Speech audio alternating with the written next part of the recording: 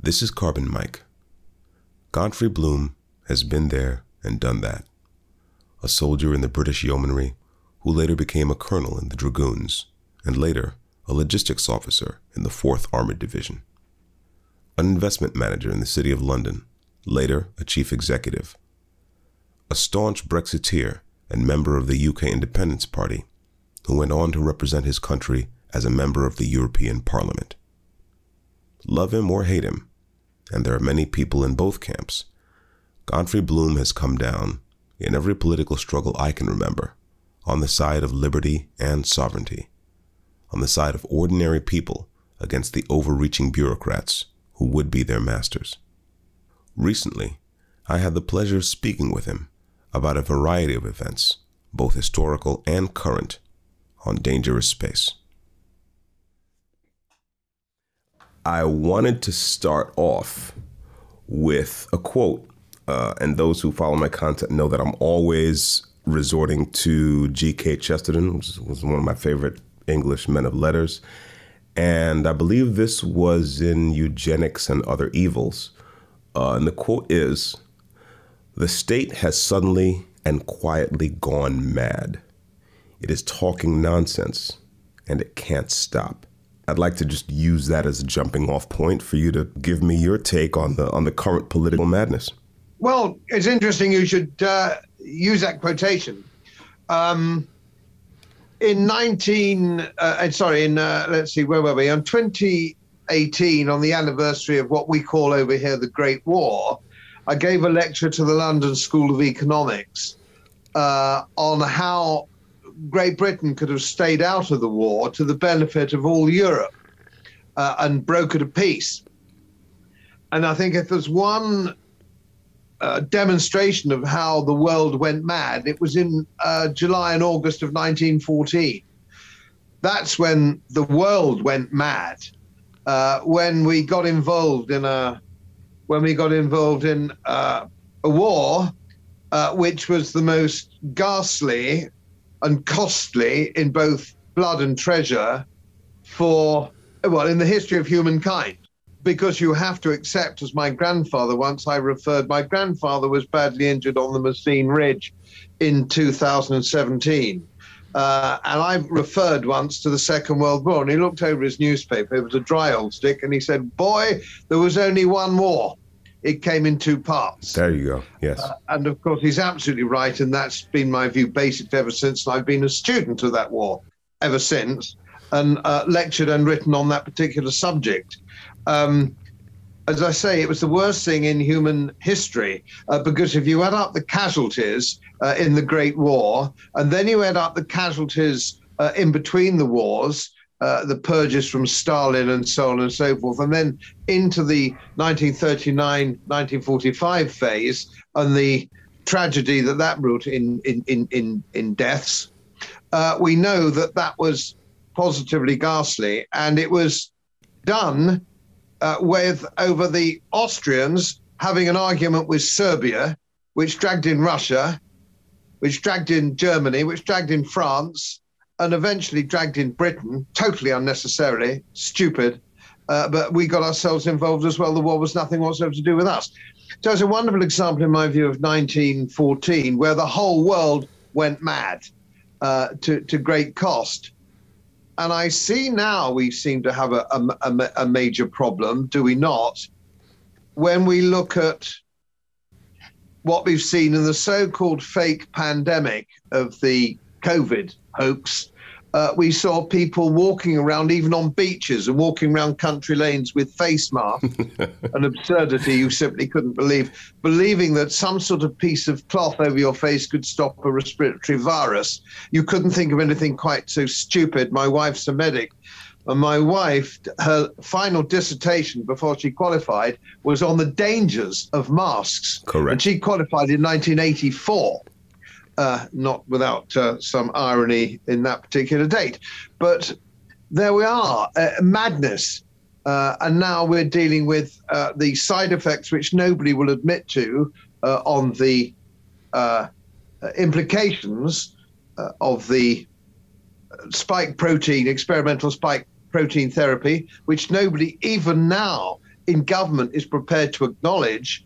So that's madness. Yes. So we had a whole world masked up, submitting to experimental spike protein, quite extraordinary. Yet here in the Ukraine, when we talk about the Ukraine and the Russian Federation, people seem to have no fear of a nuclear war. Correct. Why are they so frightened about something which was no more than a flu bug, but seem to be totally at ease on the abyss of a nuclear war? Quite extraordinary. It is quite extraordinary. I mean, I grew up in around the tail end of the Cold War. You know, I was a kid in the 70s, and in the 80s, I remember that was this kind of pervasive dread that someone would, quote unquote, push the button. And later on, as I started studying these things, I found out that we'd had quite a number of close calls over the years. The Cuban Missile Crisis, which is kind of replaying itself in an interesting way right now in Ukraine. The Cuban Missile Crisis was kind of only the most, how can you say, the most visible close call that we've had, but there have been others. And I'm with you. I can't understand why, you know, what it means that we have a political class that is so cavalier about nuclear war. Oh, well, let's just touch off a couple of tactical nuclear warheads to show that we mean business. It's a theater of madness. I've been particularly interested in the roots of our current problems. Like you, I'm kind of obsessed with the First World War. My ex-sister-in-law is a physician, a somewhat prominent one, and we used to talk often. We'd talk about medicine and her craft. And I remember one thing she told me one time, it might have been over lunch, was that the difference between a good doctor and a great doctor is not technology, it's not imaging, it's not instruments, it's not pedigree. It's the ability to take a patient history. And I found that fascinating, and I never forgot that exchange. And reading one of your essays in which you talk about the kind of the run up to World War I and the kind of the missed opportunities and the lack of political imagination, you said, I would make the study of modern history compulsory for world leaders. It might stop it repeating itself. Indeed. You, like me, will look at these people and just wonder how we can continue to make the same mistakes time and time again. I think we have a problem in that there is a really serious lack of what I would call a traditional education amongst our politicians. Yes. They might have a piece of paper that they put in a frame and they hang in their downstairs lavatory to say that they got a 2-1 from Oxford or whatever it happens to be. There's pictures of them with their mortarboards getting their degrees at whatever university they went to, but I would not regard them. I would not regard them as men who are educated, men or women who are educated. And I've met lots of these. I've been on platforms with lots of these. I've been on chat shows with these people. And their ignorance is really quite astonishing, not just about history, but almost about anything. Yes, correct. Yes. There was one, it's sort of slightly off the wall, Mike, but it was quite interesting on Question Time, which was one of our big question things. I mean, it's very stereotyped. It's got a left-wing audience. It's got a left-wing panel. It's got a left-wing everything. But somebody in the audience actually said, there's about 5 people on the panel who's supposed to be the great and the good, if they could quote any poetry. And they couldn't. Wow. None of them could quote any poetry. Don't you find that not just amusing in some sense, but absolutely terrifying? It is, yes. The fact that somebody can be on a TV panel and not be able to just be able to quote some poetry. I wouldn't expect people to necessarily to be quote much poetry, but I mean, I could have quoted poetry on the program for most of the program if I'd wanted to, and I don't consider myself to be anyway an expert on poetry. And it's just one of those things that's how badly educated they were, yes. From a traditional perspective. And they didn't even seem embarrassed particularly by it. No. They almost, you almost get the sense that they wear their ignorance like a badge. And I say ignorance, but it's worse than that. It's a kind of, I'd love to get your take on this, but it seems to me like looking at these people try to reason about matters, and I use the word reason charitably, it seems to me that it's a kind of radical ignorance combined with a radical adherence to a handful of epistemic templates that they then use to make sense of everything. But so they have the wrong instruments, and they're using them in the wrong way to make sense of a scenario that they don't have the tools to even understand, the cognitive tools, the reasoning tools to understand. I find that extraordinary. I mean, especially, the people in Great Britain, you would think that especially because Great Britain bore more of the cost of this colossal waste, as you say, this great world war with an intermission, you would think that your political class had a little, or would have a little bit more sense. But I think you're quite right. It goes right back to kind of foundational education, the lack thereof. When, what was his name? Cameron, our Prime Minister Cameron was in America a few years ago. He was on a sort of program, he was being interviewed. And I'm not quite sure how it came into the conversation, but Magna Carta came into the conversation, of course, of which there is a fair copy in Washington. Yes. And was all, whenever I'm in America, in Washington, is always proudly pointed out to me. And of course, the Magna Carta was only enshrining the basic laws, Anglo-Saxon laws. It was enshrining them. It was documenting them, if you will, yes. Codifying them. So the depth of that law has gone back since before Magna Carta in 1215, well before. And it was so good, the system of law, that the Normans actually adopted it when they invaded. They could see that it was of a good, and of course the Americans, the same. The Americans adopted as well in much of its original form, which really is the form of natural justice, if you will, yes. locally provided with 12 good men and true, and so on and so forth. Your local jury. All of this is fundamental to both our nations. Cameron couldn't really discuss it in any depth. He looked frightened and bewildered when the subject came up. He then, we got on then, the conversation then drifted into the Second World War, where he to quote him, he said, "Oh, well, of course, we were the junior partner." And I thought, this country stood alone when the Nazi Soviet non-aggression pact was signed. The Americans didn't come in till significantly later, all of which fine, all of which I understand, and this is not a criticism of anybody involved, but not to know that, yes, not to know that in a British Prime Minister is terrifying. It was hushed up here. His ignorance was hushed up here, and of course, if you look, I think it was coming up. It was the D-Day celebrations. Yes, June 1944. D-Day celebrations. Now, interestingly enough, when it comes to junior partnerships, actually there were more British Empire troops on the invasion of Normandy on that day than there were Americans. We had three. There were three. There was a Canadian army, 2 British armies, and there were 2 American armies. And of course, they were fighting in the Pacific. And when the war went on, of course, American manpower came to the fore, big style, as you would expect it to be. And I understand that. We all understand that as historians. But to come out with a question that was derogatory to our own country, derogatory to Great Britain, which was also untrue. Yes. What prompted him to make... Did he think that sort of arse-licking of an American interviewer would somehow, make him popular in America or popular at home? It's the crass ignorance. And this man got a first at Oxford. He got a first at Oxford in PPE. What? Yes, he got a first in PPE, which is economically philosophy and so on. So what I know is called it's a new subject. PPE. Well, that explains a lot. It's like Cameron is an economic philosopher. Yeah, it's not a proper subject, and of course we all know from the pictures and all the rest of it that he spent the entire time getting drunk. Right. Nothing wrong with that. I'm drunk half the time as well. But there we are. But this guy. Is what really, if he outside politics, he'd be one of life's losers.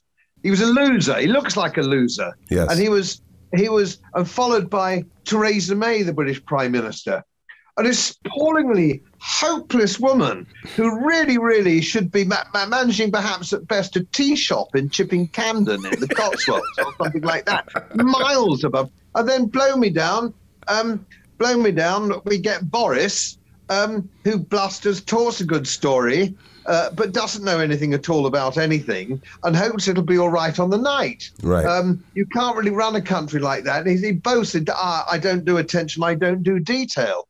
Well, of course, you're manipulated. If you're a politician or a president or a prime minister who doesn't do detail, that is how you are manipulated by people who do. That is correct. That is correct. And by the way, look, I could even forgive someone who kind of unabashedly says they don't do detail, provided that they have the foundations right. And you see, the real problem I have with these people is they don't even have the foundations right. For example, they don't understand what law is for. And you see, when Chesterton was talking about the anarchy of the state, the idea that you have an out-of-control state that doesn't know what law is and therefore doesn't know where law should stop, where law should leave off. This looks very much like what we have. And again, it's interesting that you went right back to World War I as being the beginning of a long downward slide. From this same essay that I was reading of yours, you said, war is always the arch enemy of personal freedom. The pre-Great War British and American societies, by today's standards, were enormously liberal.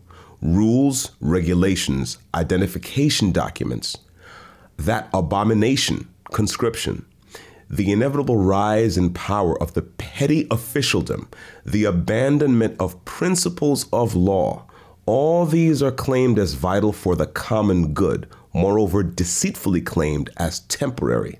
It started in all its ghastly evil in August 1914. So to your point, I don't think it can be overstated the big smoking hole we blew in our own foundations as so-called democratic nations, as nations that they're supposed to have a law-governed, law-governed nations with some degree of liberty for their citizenry. These people talk a great game, but they have no foundations. You're absolutely right. We have drifted so far away from it, and the principles of English law, which are the same principles, broadly speaking, in America, are very, very good. And of course, the concept came in 1930. I'm just trying to remember the judgment of the judge who did it, but it doesn't matter anyway, because the principle is wonderful, is that the law should be what is deemed to be fair by the man on the Clapham omnibus. Or you might call him Joe Sixpack. Yes. What does he deem to be fair as a fair-minded man?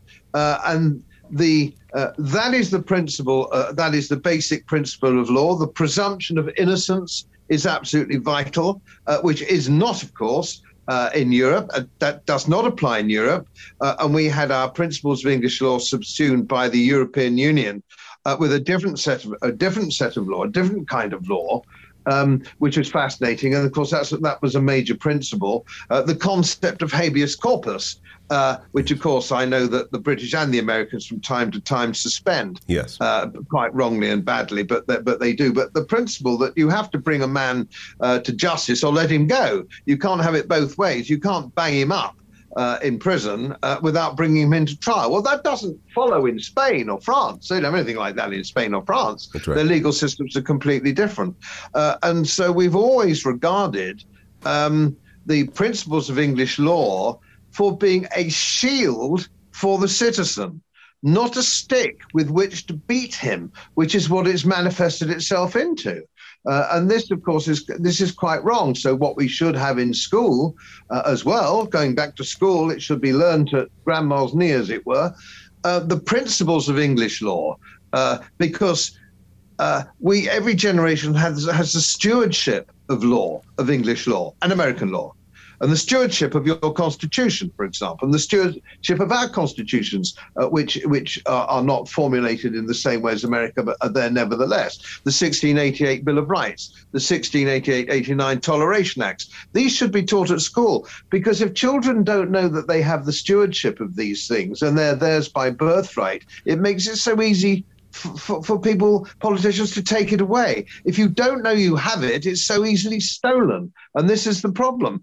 We have a whole generation, I would argue a second generation now, who are so woefully ignorant of what they've got that it makes them susceptible to the Roman kind of system that they had of bread and circuses. They watch their TV. They don't go to the barricades because they don't have an empty belly. And so consequently, you're dealing with whole vast millions and millions of people who have absolutely no idea how their rights as individuals are being trespassed upon by these ghastly individuals. Well, that's right. As you talked about English law, English common law, I thought about the Napoleonic codes. People aren't even aware that there's a fundamental difference in these two bodies of law, because there are fundamentally different concepts of what a human being is, okay, and what a man is and what a man is for.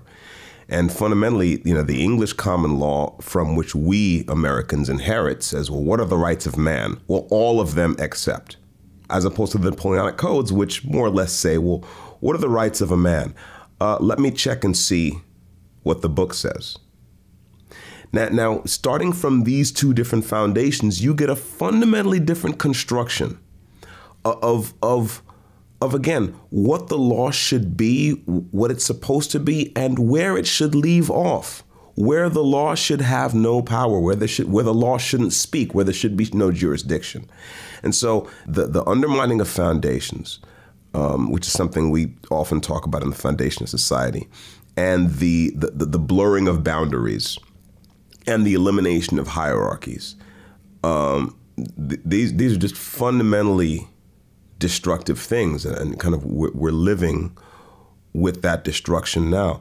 You mentioned the EU, and I wanted to get into that a little bit, because you have some history, obviously, going toe to toe with the great and good in the sausage factory of the EU. You were a member of European Parliament for the UKIP party for I believe it was Yorkshire and Lincolnshire. That's quite right. And I wanted to get your take on this, because I started paying attention to British politics around the time of the Brexit debate. I thought it was one of the most exciting things that had happened in politics for a long time. On either side of the Atlantic, I thought it was very interesting that imaginative politicians could go into places that had been kind of historic labor strongholds and persuade people that the party their grandparents knew was no longer serving them, and then could put together a kind of a political coalition where you could have someone like a Claire Fox and an Anne Widdecombe on the same stage. Talk to me about your experience as an MEP, your inside take on the EU, why you think the people who are trusted to govern are so afraid of governing that they're willing to hand over that power to a bunch of bureaucrats in Brussels. Fascinating, isn't it? Absolutely fascinating. I don't understand it myself. I've never really understood the psychology of it. I would dearly love to be prime minister in order to do things. Yes. Change things, roll back the state, roll back taxation, bring forward libertarianism in its true form. I'd like to do all these things. I don't want to be prime minister. I don't want to get to be prime minister just to be prime minister. And we've had prime ministers now you'd have to go right back, I think, to Margaret Thatcher. Everybody after Margaret Thatcher just wanted to be prime minister. It was their ambition at Oxford or wherever it was to be prime minister, but not to do anything. And nobody ever asked them on the television set or in interview, if you become prime minister, what is it what you want to do? and you're going to live in number 10 Downing Street. You're going to have a lovely car driven by a chauffeur at the expense of the taxpayer. Absolutely marvelous. And you're going to run around the globe shaking hands with the president of the United States and being photographed and all this. That's all marvelous. But what do you actually want to do? And they had no ambition. They still have no ambition. None of them have an ambition to actually do something for the country. They couldn't wait to actually get rid of the responsibility of government so they could pose on the world stage, but not do anything. And sooner we got out of the European Union, where we'd handed over the responsibility of government to the European Union in Brussels and Strasbourg, we handed that. And now, of course, we won Brexit and we've handed it over to the World Economic Forum. Right. So we're still not governing ourselves. And it's absolutely quite extraordinary that politicians want to get rid of they want the trappings of power and government, but they don't actually want the responsibility to do anything. And I've never fully understood people like that. But then, of course, I think, and I'm sure you would probably agree with this, Mike, there's something wrong with politicians. Why would you want to be a politician? Well, there's the sort of people that politics attracted. I mean, as a city fund manager, I was a businessman in the city. I was an investment manager. And I finished my career actually as a chief executive of a life insurance company of all things. And that's me. But I wanted Brexit. So I went to politics for 10 years in order to do something which was actually Brexit. I went to do something. And as soon as that was finished, I was out of politics.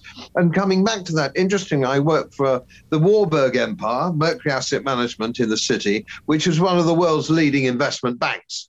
By a long way, a very, very posh investment bank, European bank, global, but I mean European in that sense of the word. And I was dealing with people who were unbelievably clever in every respect and well-informed and well-read. And when I got into politics, fascinatingly, I couldn't believe that people were so hopeless, that people were so stupid. And this was really quite astonishing. I thought that when I got into politics, we all know that politicians do the most stupid things, that I would be taken behind some green baize door. Yes. And politicians would point out why they do these things. And I would say, gosh, I didn't know that. I understand now why you do this. But there isn't a green baize door. No. These people really are exceptionally stupid. And when I was in Washington, I visited all sorts of places and did all sorts of things when I was there. But one of them was the Brookings Institute. I went to see some people at the Brookings Institute, and they all had their wonderful Brooks Brothers suits on. They were immaculate, well-groomed, very articulate. But when I asked them what their war aims were, and the great thing about America is there's always a war, so you might ask, there's always a war aim. Yeah. And they looked at me absolutely bewildered. And do you know what the response was? I think it was in the second Iraq war. I can't remember. It really doesn't matter because it could have been Syria. It could have been anywhere. Yeah. What was the war aim? Do you know what the response from the Brookings Institute guys was? It was, well, we'll cross that bridge when we get to it. I just stared at them. These people have the levers of power. So they're controlling one of the greatest navies the world's ever seen, one of the greatest economies the world's ever seen, and these people are inherently stupid. That's extraordinary. We'll cross that bridge when we come to it. I still gaze in wonderment at how these people get there. Well, you know, what's even funnier about that is the Brookings Institute is supposed to be a conservative think tank. These people are supposed to have some sense of history. I mean, they're supposed I got no whiff of conservatism in the Brookings Institute at all. That's correct. That's correct. And that brings me to another thing that I have in my notes to speak with you about, is that it does seem that one of the fundamental problems we have in politics on both sides of the Atlantic is that we no longer have either a true conservative party or a true conservative contingent in government, or a true liberal contingent. And liberal on your side of the water, you may say liberal in a Gladstonian sense, right? But indeed, I would, yes. You simply don't have that, and so this is a problem. I have a theory that I'd like to run by you, which is that our just as for example, Peter Hitchens talks about World War I as the beginning of the end for Christendom in the West. Because the people in power and the clergy were in lockstep in this war, and they sent off so many young people who were glad to fight, and there was all this mythology of it being almost a holy crusade, and this is going to be the war to end all wars, and it was such a colossal waste and a colossal slaughter. And then this war that was supposed to end all wars, of course, ended. And then after about a generation, you did the same damn thing all over again. So Peter Hitchens talks about World War I as being that kind of watershed. I think that the Cold War was a similar kind of watershed in terms of our ability to even articulate a proper conservative politics or a proper liberal politics. What we got at the end of the Cold War, it seems to me, was two camps of neoliberal hacks wearing different cultural paint jobs. What's your take on that? No, I totally agree with you. I mean, we're talking here about it doesn't make any difference whether you vote red or blue or your side of the fence, and because it's still red or blue, our side of the pond here. Yes. But no, it doesn't make any difference. You're dealing with a form of neo-socialism and statism, and that is what has transpired. And if you look, and funny, it's interesting you make the observation Gladstonian liberalism, which I'm totally would endorse. On this side of the pond, we regard liberal as being liberal in the dictionary sense of the word, not in the political sense of the word. Which, of course, in America, liberal means extreme left wing, yes, if you will, and so that's an interesting concept. But everybody talks about Gladstone. But I did write an article. I don't know whether you spotted it. It's on my website. I wrote it with Going Postal on Lord Salisbury. Now, Lord Salisbury, in the latter part of the 1800s, was the last true, real conservative who ran the most successful conservative government in history. And that's not just my assessment, that's the assessment of Clement Attlee, the socialist post-war prime minister. Lord Salisbury was a libertarian, and when I was going to give a talk to the Conservative Association at Cambridge University, and I was deplatformed to talk about the administration of Lord Salisbury in the 1890s, which was obviously too rich for the average Cambridge University undergraduate. They couldn't be exposed to me, and I was told that at the last minute that it was just not going to happen because they had to consider the safety of their students. I wonder what they thought this little old man Godfrey Bloom was going to do when he turned up to talk about Lord Salisbury. But there we are. But he's got some absolutely wonderful quotations, and I quoted them, and I was going to quote them to the audience that night, which sadly I couldn't do, but I did put it in my interview on Lord Salisbury, my article on Lord Salisbury. Fascinating. He was a true libertarian conservative, and some people think you can't be a libertarian conservative. Well, I can tell you, you can be. You can be. They're not mutually exclusive at all. So it's a great shame. But of course, after the war, in 1945, we had a really rabid socialist government. Yes. In Britain under Clement Attlee, who in his own way wasn't a bad bloke. He wasn't a bad bloke, Clement Attlee. He was just hopelessly misguided, and an electorate which is understandably misguided of having in 1945 an attitude that they were just about fed up. And this government came along, and this political party, Labour Party, said, "Everything, we're going to take care of you from cradle to grave. You're going to be looked after. Your education, your pensions, your social welfare, your health." The government, well, it's pretty attractive if you've been in the desert getting your head shot off for the last 5 years, isn't it? I mean, I'd have probably voted for the buggers. And this is And therefore, we've had socialism. We've had this, and it's the same in Europe, who are very prone to socialism, of course. The Europeans are very prone to socialism. And that the state will look after them regardless of circumstance. And we now have the second generation who believe that it is the state's responsibility to look after them, not themselves. There's no sense between, well, it's what will the government do? The government should do something. There isn't this or this, and this. Whatever it happens to be, the government should do something. Not I should get off my bum and do something myself. And of course, once you're taxed as a socialist government, we're now the highest taxed as a nation. We're highest taxed in 50 years.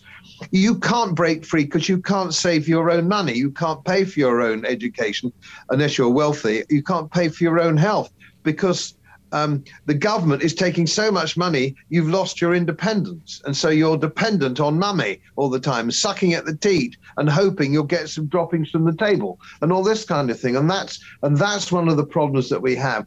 People have come to believe that the state is their savior. And the state, which is now crucifying the West with their net zero policies, their green policies, their high taxation, their socialism, what will happen is society will break down. Now, what will happen when society breaks down? Well, history tells us what happens when society breaks down. They won't turn around and say we have too much government. We had too much government. This is the government's fault. They will throw out that government and bring in another government who will be even more draconian because the last one wasn't draconian enough. That's what people will respond. And that's where you get your fascism and your communism. In 1919, when society broke down in Europe, they didn't say what we need is a libertarian society. What we need is more power for the individual. What they actually said was, we need more government. And they turned to Hitler, they turned to Stalin, they turned to Mussolini, who was offering them the firm hand. Daddy and mummy will look after you again. And that's what 80% of the population want. And I don't know where we go from there. I don't know how we move away from this. Most people believe that it's the state's responsibility to look after them, and they're quite happy. Well, it's even worse than you say, because one of the problems with a state that assumes the responsibility to look after people is that pretty soon, for ordinary, understandable political reasons, that state takes it upon itself to try to avert all bad outcomes. No state can avert all bad outcomes. And if you try, all that will happen is that the state will end up averting good outcomes that you actually do want. And so you definitely see this in your country. I mean, I've heard lots of horror stories from my friends over there about people trying to do things on their own and some jumped up local council member saying, well, actually, you can't do that.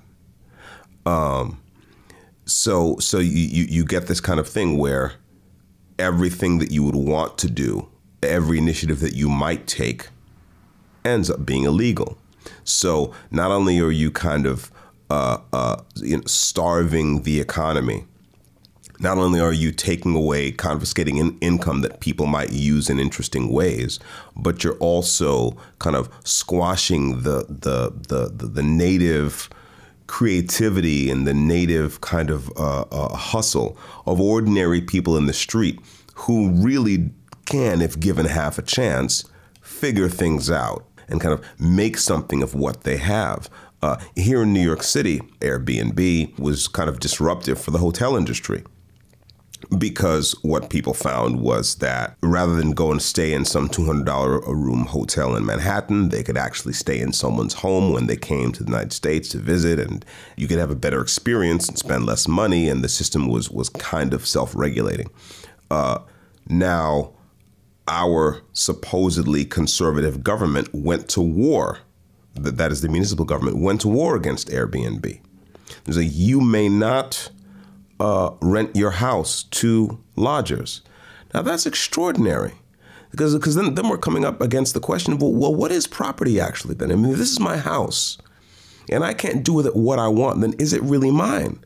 And again, that comes from this idea of, no, we have to protect people against the possible negative implications of this or that happening. So it's even worse than what you say. And while I'm not discouraged, I'm often dispirited at the current situation.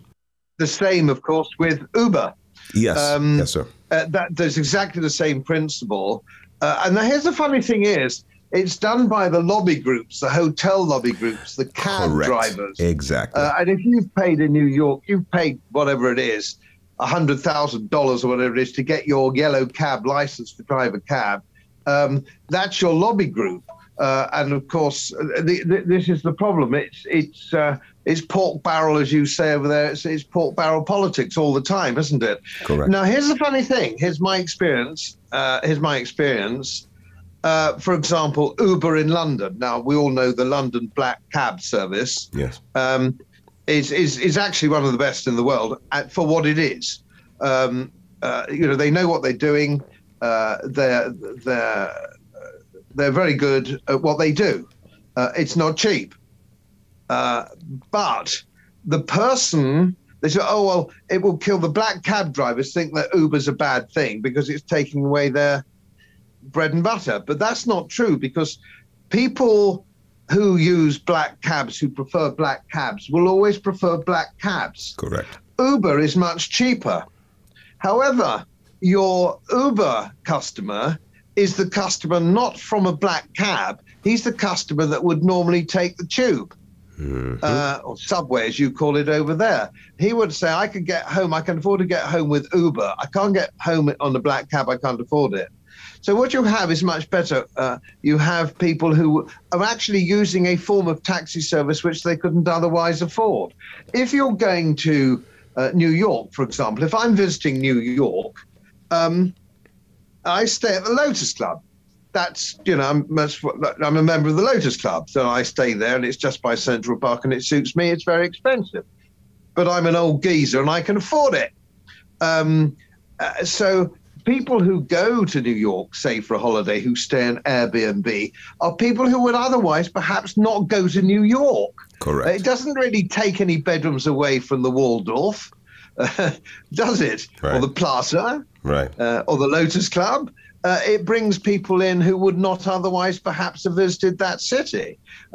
So it doesn't even work for the people. It doesn't even work in forms of pork barrel politics. Yes, that's correct. Well, this reminds me, that reminds me of a quote. It was from some British politician who was responding to the socialist slogan about needing to break eggs to make an omelet. Say, well, this and that, this has whatever side effects, but if you want to make an omelet, you have to break some eggs.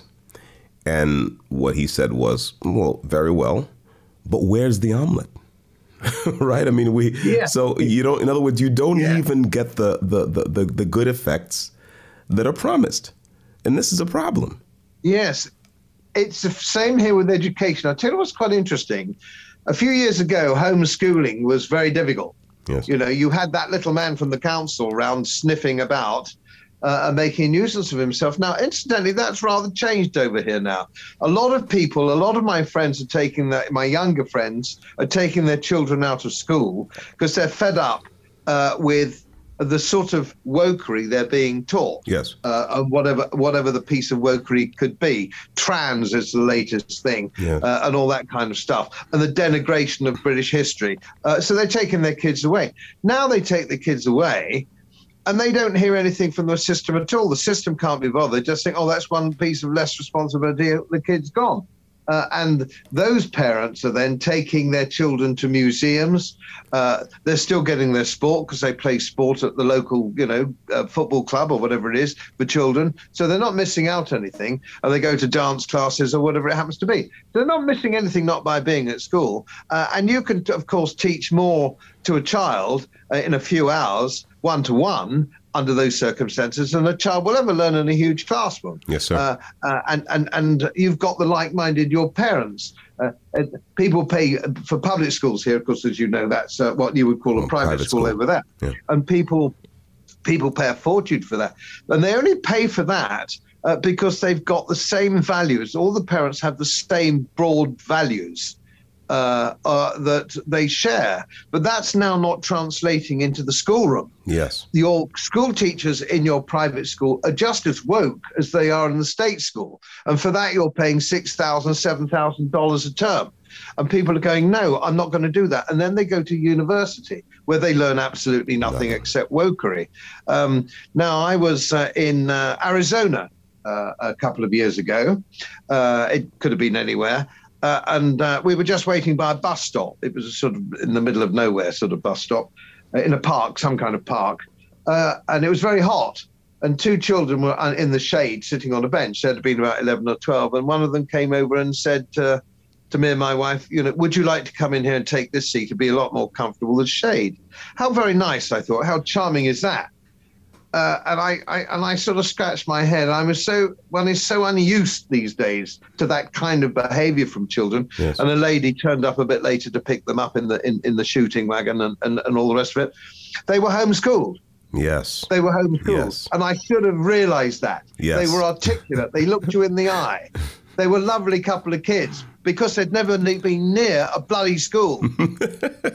It's funny. I'm an enormous fan of homeschooling. And my experience has been the same as yours in that when I find young people who are unusually well-mannered and well-behaved and kind of knowledgeable and courteous and what have you, very often I find that they've been homeschooled.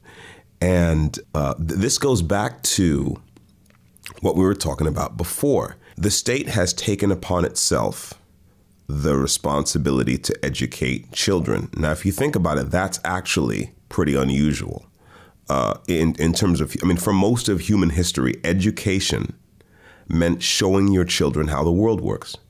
That was education. Showing how to do everything. That was education. And we've gotten used to the idea of education being this phase of development where you send your children to be spoken to by strangers. Okay, fair enough. But the problem now is that we don't even get, again, we've broken some eggs to make an omelet, but we're not even getting the omelet. I'm always talking about homeschooling to people, anyone who will listen, and I'm hoping that more people do that because the system needs disrupting. And again, not just in what we call K through 12, elementary education, but also, as you point out, higher education. Here in the United States, you can pay $250,000 or more for 4-year education. Now that's madness. That's madness. And if all you get out of that is a graduate who's learned to hate his country and hate everything his parents stand for and hate everything that's good and normal and decent, then then that system needs to go. I'm sorry. Yeah, you're quite right in pointing out that this is a new phenomenon. The state running education is a relatively new phenomenon. Yes. The churches, there's all sorts of different forms of education, but which weren't involved in the state. And the old grammar schools in this country, of course, were producing. They were selective. They selected bright kids, and they taught them, in a face the front and learn this kind of way.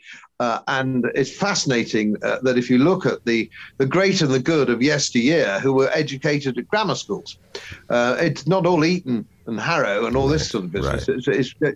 It's from fairly humble backgrounds, humble middle class backgrounds where the kid can get on and go ahead and get to be, the top of their professions. And of course, the great entrepreneurs. None of the great entrepreneurs in Great Britain that I know of, anyway, went to university. Yeah, all the really successful businessmen, and I don't mean in the huge civil service style like BP and Shell. I'm talking about somebody who actually built a business out of nothing, who's built a FTSE company or a S&P 500 out of nowhere. They never went to university. Hardly ever did they go to university. Yes. And so consequently, one does beg the question, what are you getting out of this? And the answer is not very much. And here's the same with health. We have this wonderful health system, which is free at the point of delivery. The only problem, of course, it isn't free and it isn't delivered.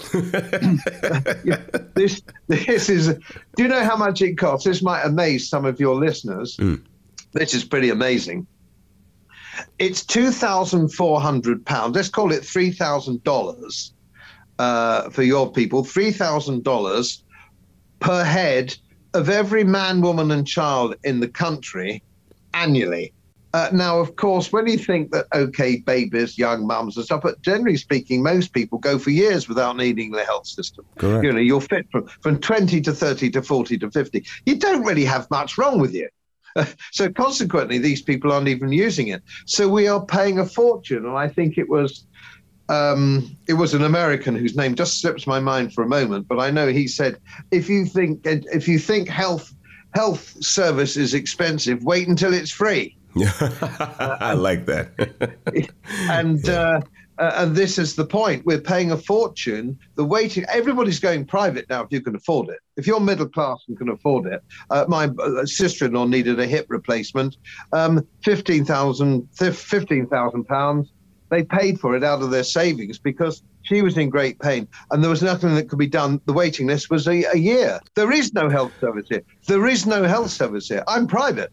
You know, I don't have anything to do with the national health system. And I tell you another reason I don't have anything. Well, I don't want to be on their computer. Do you want to be on a health computer in Britain with the national health when we've handed over our health system to the WHO, the World Health Authority, who are sooner or later going to make certain sorts of experimental drugs compulsory? Yes. I don't want to be on the computer. I don't want a policeman knocking at my door saying, he's going to take me away unless I submit to experimental spike protein therapy. Yes, that's correct. Well, I don't want to be. I haven't left for better service. I haven't left for better doctors because you get the same doctors that you pay for.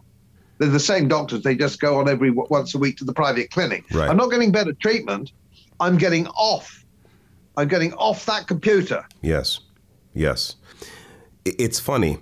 Years ago, when I was on the left, you know, I was of course in favor of nationalized healthcare and what have you.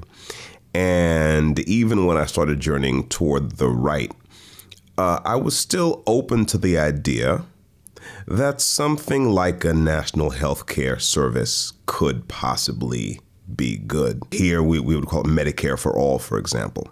But, you know, the last couple of years, the great viral freakout, as it were, that pretty much sealed the deal. I said, no way. Like, imagine, here in, well, as far as the COVID freakout is concerned, you all had it a lot worse than we had it in terms of the misery that your government was able to inflict on you. Here it wasn't quite so bad simply because we have 50 different governments. And the federal government, even though it overreaches regularly, it doesn't have that much authority, and still a great many people have been harmed by this response. And just imagine what it would be like here in the United States if most of our doctors worked for the government. Yeah. So once again, we have an example of we've got these broken eggs, but where is the omelet? Whenever I tune into or whenever I get some news from the UK on my feed, I always hear these politicians you have over there, and they're always saying this thing that I just find so intensely stupid. It actually infuriates me. They say we have to save the NHS. You've heard them say this before. Well, you know, people, Yeah. we need to lock down the population, or people have to wear masks again or whatever because we have to save the NHS. What are you talking about? You know, I mean, for God's sake, the point of a national health service, if nothing else, is to save you. Yeah. It's extraordinary. It's incredible to save the NHS. It's just absolutely amazing. I thought we paid all this money, so they saved us. And of course, the other institutional things have gone out of the window as well. And there's nothing being exposed by the experimental spike protein therapy. Yes. What happened to the Hippocratic Oath? The doctors are administering this, and they're getting $20 a jab or whatever it is. Yes. And I spoke to my private doctor, who's NHS really, but I'd see him on Fridays by appointment for 80 quid. And that works out quite well because, you know, I get seen when I want to be seen, if I want to be seen, which is very often. And he does what I want. But in 14 months ago, I sent him some reports I was getting because I got a web page on this. I was the first guy in pointing out all this in Britain. That the experimental spike protein therapy was not all it's made up to be. I was the first person that said, just a minute, this COVID is a bug. If you go to bed with a glass of whiskey and lie down for a week or so, you'll be all right. I was the first person that's saying all this kind of stuff. 3 years ago, I was coming up with this.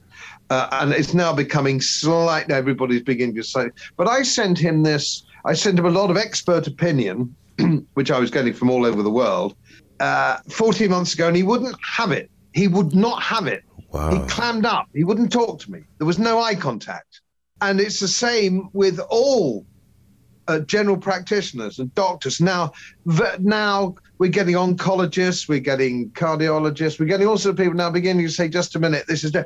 But this is 3 years in. 3 years in, this correct. is far too late. Correct, and far too late. And by the way, an awful lot of pregnant women and women of childbearing age have been administered this thing. And it's extraordinary. I mean, you talk about doing no harm, but I mean, this is just basic ethics. You look at the insert slip that you get if you open a traditional vaccine, and even that insert has warnings about administering this thing to pregnant women. And here we have this thing that was brought on the market in a huge hurry with legal indemnity granted to the manufacturers by legislative fiat for the amount we pay for health care in your country and mine. Our healthcare professionals should have been on the ball 3 months in, 3 weeks in, not 3 years in. I mean, this is madness. It's quite insane. And we get this crazy situation, do we not, with pregnant women. They mustn't eat shellfish. They mustn't smoke. They mustn't drink alcohol. Right. There's a whole list that a pregnant woman cannot do. Right. And now, what kind of nurse or midwife sits down and administers this experimental spike protein for an almost zero risk for a young, healthy woman of 30 or 28 or whatever it is? Her chances are zero. As close to zero as can be, of dying from this. When they go home at night, what are they thinking? They go to bed at night with their family, the midwife or the nurse or the doctor, the GP. Right. What do they think as they stare at the ceiling? What are they thinking? Right. Can they sleep at night? I sometimes they don't seem to care. They don't seem to care. They don't seem to care. Yeah, it's rather extraordinary. I mean, I think, I mean, I'm into politics. It's not what I do for a living, but I find it interesting, and I like a good fight. I like a good argument. And, I'm nostalgic for old-fashioned political corruption. That is to say, everyone gets the idea that politicians will do some self-dealing. Everyone gets the idea that people will occasionally skim off the top. Everyone gets that. But this is something different. This is I mean, the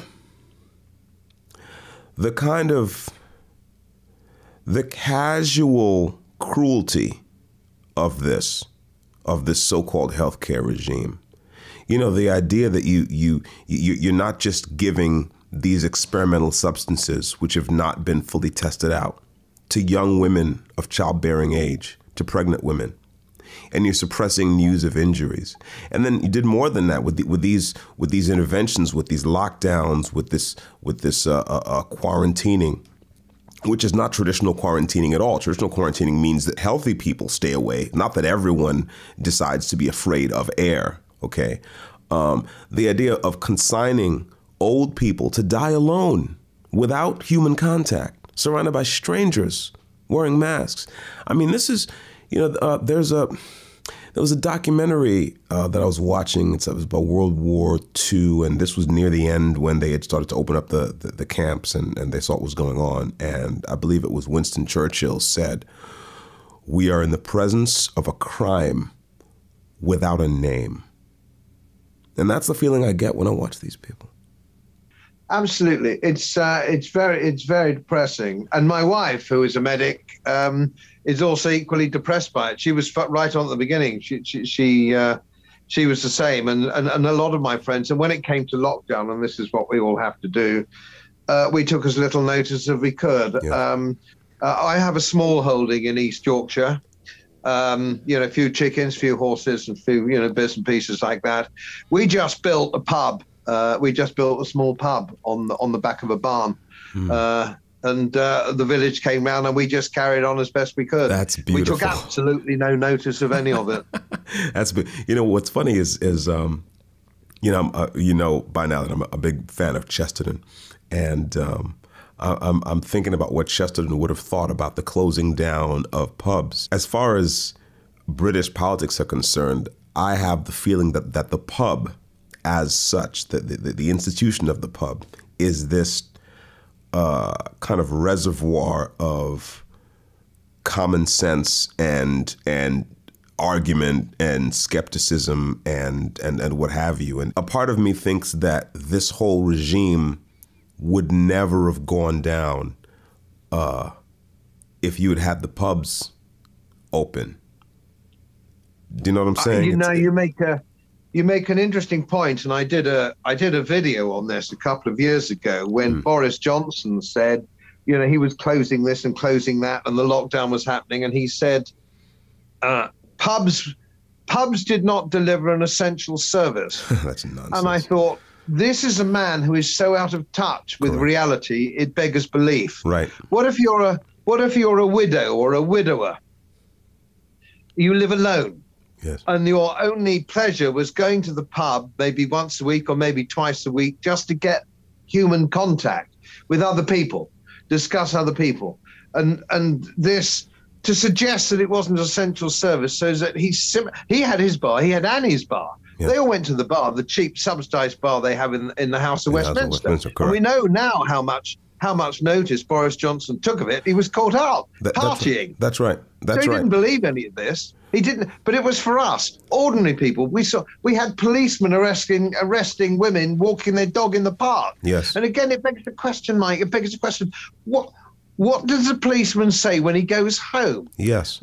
When it's Daddy, what did you do today? Right. Oh, it was an interesting day. I arrested a young woman for walking her dog in the park. Right. Oh, Daddy, you're such a hero. What's wrong? What's the recruitment procedure?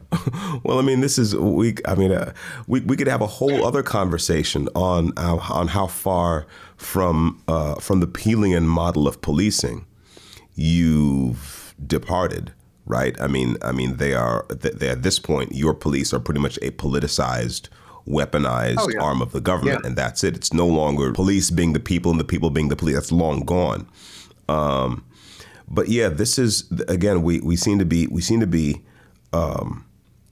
coming back to this pattern of having made all these sacrifices and not even getting the benefits one would expect. You make an excellent point, Mike, because I've often said this.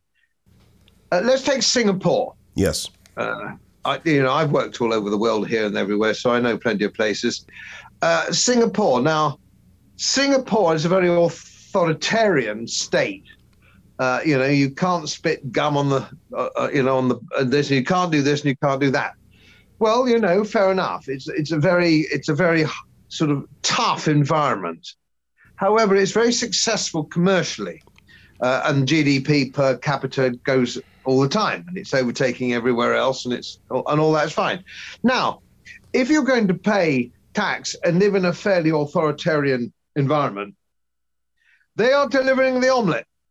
It may not be the omelette that you want. It might not be the flavor you want, but by goodness me, there's an omelette on the table. There's very little crime. It's the same with Dubai. There's no crime. You're living in a society, Switzerland to a certain extent, you don't drop litter, you're nicked, and you don't go over the speed limit. It's not optional. These authoritative kinds of regimes are not my cup of tea as a libertarian. But at least you're getting something for it. We're getting nothing for it. We're living in a very, very tough authoritarian kind of style, but we're not getting good education, good health. We're not getting low crime figures. We've got an island covered in litter. We're getting nothing for all this. I could exchange. I could live in Switzerland or Singapore without too much trouble. Without too much trouble. But at the moment, they're delivering nothing for us here in this country. We're getting absolutely nothing, and that's the problem. But the other problem is, of course, people don't seem to care. They moan, they win, but deep down they don't really care. You wouldn't find more than 1 person in 10 in this country who's even ever heard of the World Economic Forum. Honestly, nobody would know. I spoke to a big landowner the other day, a very charming man. I've known him for years, big landowner in Yorkshire. And he said, who will get the premiership? Will it be Sunak or will it be Truss? And I said, it doesn't matter. We're governed by the World Economic Forum. He said, who are they? Wow. He's one of the richest, biggest landowners in the north of England, and he didn't know. But then, of course, we have friends who've taken the booster, jab number 4, because they want to go to Las Vegas for a holiday. Why anybody would dream of going to Las Vegas for a holiday? I don't know. But they have. And when we said, my goodness me, that's a bit brave, it's a bit dangerous, getting your 4th jab in your booster, people are dropping dead all over. She didn't know. Yes. She didn't know. Yes. All they do is watch the BBC maybe for half an hour in the evening while they're having a cup of tea or something. And of course, they're getting fed. It's the same with Ukraine. It's the same with Ukraine. I can assure you that nearly everybody in this country, in Great Britain, imagines that Putin woke up one morning, was bored, hungover, didn't quite know what to do, and he suddenly had a brainwave. I know, I'll invade the Ukraine. Purely on a whim. Keep me busy. That's right. That's what they truly believe. That's what they believe. I'm not talking about idiot people. I'm talking one guy who believes that is a mathematics graduate from Cambridge University, and I could name a whole list of people like that. Really, really highly educated people who imagine that to be the case. And worse, Mike, you try and explain that there's another side of the story here. Oh, no, don't do that. They become almost hysterical. Yes, I've had that response. This is, what this tells you, going back to what you said earlier about education, is that we have too many people, too many highly credentialed people, but on the whole, just too many people who have been educated as to what to think, as opposed to how to think. I think that the whole West, the whole of the Western countries have that. There's no critical thinking. Yes. There's no challenge. There's no risk assessment. There's no risk assessment involved here. And you see, that wouldn't be so bad, except that we also, like for example, one could argue that 500 years ago, in England, you didn't necessarily have a huge critical mass of people who knew the trivium and the quadrivium and what have you. But the problem is that our radical inability to reason honestly about these things is coupled with this kind of radical desire on the part of our political class and our elites to interfere with these things. Do you see what I'm saying? In other words, it wouldn't matter so much if we were dead wrong about Russia versus Ukraine, except for the fact that we insist on being in the middle of it. Well, you could argue that my country is the one that really initiated the thing. We're the people who kind of it launched those provocations, even back before 2014 and what have you. But the point is that there is a political class that has an almost socialistic stated desire to prevent bad outcomes. But the problem is that intervening in a crisis and genuinely helping people is precision work. It requires you to get up close and really understand the underlying system. And going back to my ex-sister-in-law's point, to be able to take a history, to understand the context. And this is something, I'd like to get your take on this, but it seems to me that I'm kind of going back to Chesterton again and thinking about what he had to say about modernism and modernists and faddists, and how precisely because they'd cut themselves off from history, they lived in a very narrow slice of time. And maybe that's it. I'm not sure where that comes from, but it's a very dangerous combination. And we've come around to Ukraine at the right time, because I wanted to get your take on this. You yourself, again, I've been following you for a while, and then I did some research. I found out that you had gone to the Royal Military Academy at Sandhurst. You graduated in 1976. You were a logistics liaison officer with the 4th Army Division. And you were an associate member of the College of Defense Studies, and you've given talks and things like that. You've actually, I mean, particularly being a logistics man, you have more of a sense of the essence of what war is than most people who think of it as a giant gunfight, right? Yes, that's true. Yeah, you could tell the way our State Department, which doesn't know how to do foreign policy anymore, clearly. The sense in which they talk about wonder weapons, the sense in which their acolytes in the media kind of gleefully repeat these stories about wonder weapons, and all they need is this many more howitzers and this many more tanks and this many more. And I'm here thinking, well, how are you going to train on? First of all, how are you going to get this equipment there? Where are your spare parts? What's your training regime? Where are you going to train these people? How are they going to train in a maneuver warfare context, so they understand how to, not just how to flip the switches, but how to actually use this and maneuver and actually engage on a battle? Where are you going to do this, and in what time frame? But so many of our elites, again, they lack that context. They lack the mental discipline. They lack all of those things, and that would be fine if they were happy to be isolationists. But they're not happy to be isolationists. They really, really want to get involved. I'd just like you to sound off on that, given your background and given that, once again, given that in this talk, we've been talking about these systems which are very expensive and from which we don't even get the stated benefit. I'm thinking now of NATO and the EU and the so-called kind of security apparatus that exists at great expense, supposedly to provide some form of security. What's your take on all this? Well, so 2 questions you got there. Like, there's sort of 2 questions. Yes. Funny enough, I put out a video last night on this very business of logistics, which was published overnight, which is still up on my website, will remain up on my website, just picking up on these particular things. I actually started as a young man as a trooper with light armored reconnaissance. And of course, as a young soldier, I didn't think anything. It didn't occur to me that something had to come. The ammunition or the petrol had to come from anywhere. I just assumed it would be there, you see, as a young fellow. Yes. And I transferred to logistics a few years after that, where, of course, the whole game is how do you get your stuff where your stuff want to be? And of course, the art of logistics is, what do you need? How are you going to get it there? What are you going to do when you've got there? And of course, this is what most people don't understand. And I have to say that most senior generals don't understand either. Correct. And Douglas MacGregor made this point, and it's the same in England.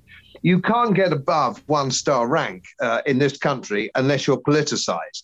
You can't be a chief of police unless you're politicized. And so once you get above the rank of colonel, you're selected for promotion if you're okay with all sorts of wokeism, trans in the army and women at sea, or whatever happens to it, all this kind of thing. That's how you get promoted. Now, yes, the problem is we're now talking, everybody's talking about, and particularly backbench MPs with no military experience whatsoever. And if they do have military experience, they're extremely rare, and it's only at regimental level. If they were a captain in the Guards or something like that, well, that's not real military experience. Right. when it comes to strategy, it might be a jolly good chap, a very brave chap, getting a head shot off somewhere useless like Afghanistan. But that doesn't make you an expert on warfare. So what we're saying is now the British are saying, are we going to give them the Challenger 2 tank? Well, the Challenger 2 tank doesn't have the same ammunition as the Leopard tank. Correct. The Leopard tank is diesel. The Abrams is petrol. So consequently, you've got all different things you've got to deliver. Right. And then, of course, you can't put tanks in theatre without backup from infantry. The infantry has to clear the way. You can't just have armor. Correct. You have to have infantry supporting. You have to have artillery support, which is extremely sophisticated these days. It's all computerized, and it's not. You're not putting a cannonball down there and touching off. No, God, it's long gone those days, people. It's long gone. And then you've got your Patriot missiles, where it takes months and months to train somebody to fire these sophisticated things. Correct. And then you need workshops. What happens when the tanks break down? And they do, believe me, they break down all the time. You need workshops. You need forward workshops quite close to the front line. And then, of course, you need air support. And the Germans found out in Normandy and the Falaise Gap and places like this that they don't know how good their tanks were. They had the best tanks, some of the best soldiers, without doubt, and some of the most disciplined soldiers, the most experienced soldiers. But you can't beat if you don't have air power. It's all terribly integrated. Yes. You can't just give a guy a tin hat and a gun. Those days have long gone. If they were ever here. Correct. You could go back to the British archers. We beat the French time and time again, much bigger armies now, because we had highly trained archers. This isn't a new concept. And then you've got to you need the transport. You need the soft transport. You've got to get the petrol there. They've got to be fed. You need ammunition. Where's all this going to come from? And all we're doing is we're pouring money into the Ukraine at the moment, and we're sending fairly useless, obsolete equipment, and no good will come of this. All we're doing is extending the war. And one of the questions at Staff College, somebody asked, Field Marshal Montgomery was giving the final lecture, and somebody said, and I'm going back, many, many years, can you give us one tip? Give us one tip. Well, a one-off sentence as staff officers, what should we bear in mind? And the response was from Field Marshal Montgomery, never march on Moscow. And right. We've got all these people saying, are we going to win the war? We've got this. And if we give the UK, you don't beat the Russians on their own doorstep. No. They are impossible. They have unlimited resources, manpower, and they have space. And what people don't understand, the strategic aspects of this war, is that the Russian army has withdrawn, and their strategy, their doctrine is to beat the Ukrainian army in the field. Yes. All right, that's what it is. They're not going to hold ground. They're not going to do what we did in the first one, hold Ypres, in the salient. Correct. And lose lots of men for a piece of useless ground. Grant worked this out. Grant worked this out in your war. Yes, sir. Your North v South war. It wasn't a civil war, incidentally, but that's another question. It was a war between the North and the South. Not the same thing at all as a civil war. That's a good point. Grant said, I'm not going to try and capture Richmond. I'm not going to try and capture it. I've got to beat the Confederate army in the field. And that's what he did, and that's what they made. And once the Russians break out across the frozen ground, and armor can come into its own, and air, they will almost certainly have air superiority. And the Ukrainians can't get any reserves, can't train reserves. The war will be over by Easter. Yes. And the Russians will be in the driving seat, and they will be saying this is how it's going to be. And since it doesn't matter, Merkel said that the Minsk agreement was fake, and we were only doing it so we could. To give us breathing space. It won't stop the man you argue with in the pub who's pro-Ukrainian waving his arms and foaming at the mouth. He won't have it. He can't believe it. Any more than if you tell him that if he has the booster, he's quite likely to drop dead. No, he can't deal with it. People can't deal with it. I've noticed a lot of foaming, on the Ukraine matter. And what's funny is I've had an interest in Russia for some time. I was beginning to pay attention to politics and world affairs right around the time the Cold War ended. And at that time, I saw the experiment that Russia conducted in pure capitalism. And it was, of course, a disaster. And Russians who were alive in those years will tell you it was just horrible. And then Vladimir Putin came on the scene. and established order. And I noticed that at first he was supposed to be the kind of, he was, Bill Clinton liked him, apparently, talked about him in glowing terms, until he began to insist on certain things that went against the globalist doctrine of the time. I think my working theory is I think the plan for Russia was that it was supposed to be a weak state that got cut up and sold for scrap by the currency speculators and people of that ilk. And when that plan got derailed, when the neoliberals found that they could not carry out that plan in Russia, then the leader of Russia became, he had to become the devil incarnate. And I was around for the Kursk disaster, and I understood a little bit of what that meant in terms of how dysfunctional their systems were. You can't even maintain your peroxide fueled torpedoes and so on and so forth. And I was around I was paying attention to the reforms that Putin put in place in the Navy and the Army and so on and so forth. And so this many years later, a country that actually has paid attention to fundamental matters, a country that actually has had an industrial policy, as opposed to just mouthing platitudes about the free market and exporting all their factories to other countries. A country that's done all those things and has checked all those boxes can now withstand a sanctions regime that, I don't know if it may be unprecedented. I've never seen this many sanctions put on a country at once, and fight off this proxy NATO army that was trained and equipped by the U.S. And it's extraordinary. And people are in denial about what that means. One of the problems with the sanctions, which we didn't understand because politicians are just simply stupid people. Yes. What can you do? Simply stupid people. That was, and I could have told them this, and they'd pick the phone up to me, and I could have told them that it was going to be a mistake, because we get fertilizers and gas, petrol, and all these things that we import from Russia into Western Europe in order that we need, that we must have. They're must-haves. Yes. Now, the only things that the Russians buy for us, they like, or from the West, they like Audis, they like BMWs, they like all that kind of stuff. Of course they do. Of course they do. But they don't need them. That's right. They're not a must for them. So we shot ourselves in the foot by, it always reminds me, if you remember Blazing Saddles, the film Blazing Saddles. Yes. When the black sheriff, if you remember, he rides into town and they're going to lynch him. Mm-hmm. And he puts a gun to his own neck and says, "One pace forward here and I pull the trigger." And suddenly mumbles, "He's not kidding."